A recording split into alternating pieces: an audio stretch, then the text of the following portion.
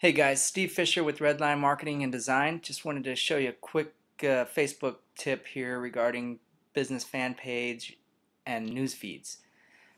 So right now the default setting for the Facebook news feed only shows pages and people that you interact with. So basically Facebook chooses who they're going to show you on their news feed unless you have this correct setting set on Facebook.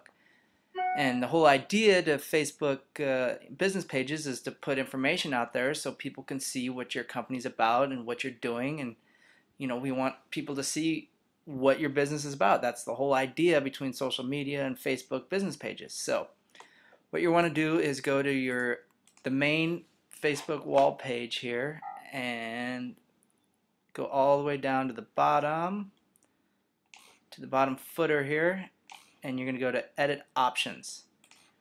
And right here, show post from. This is the one you want selected, all of your friends and pages. So that you'll see the news feed from all of your friends and pages. However, the default setting is this one, friends and pages you interact with most. So if you like the business page and you don't interact with it, Facebook assumes that you don't want to see it. So if you're liking a business page, you obviously like it and you want to see it in the newsfeed. So you want to go here, click all your friends and pages, hit save, and there you go.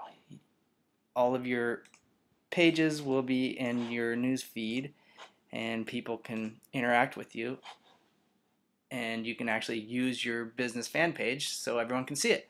So thanks for watching. I'm Steve Fisher with Redline Marketing and Design. We do internet marketing, social media marketing, video marketing, and quality branding for all your business materials.